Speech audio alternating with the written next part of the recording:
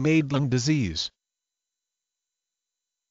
Madelung disease, a disorder characterized by painless symmetrical diffuse deposits of fat beneath the skin of the neck, upper trunk, arms and legs. The condition is thought to be genetic, although its exact mode of inheritance is uncertain.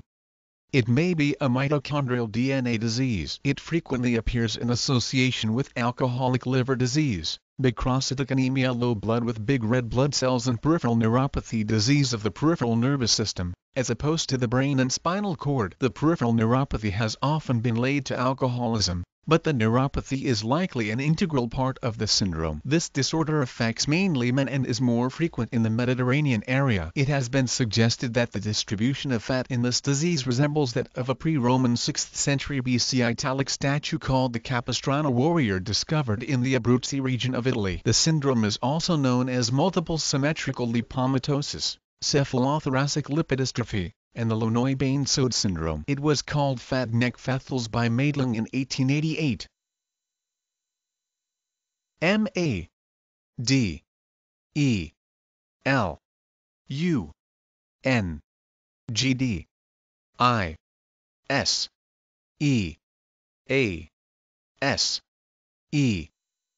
Madelung disease.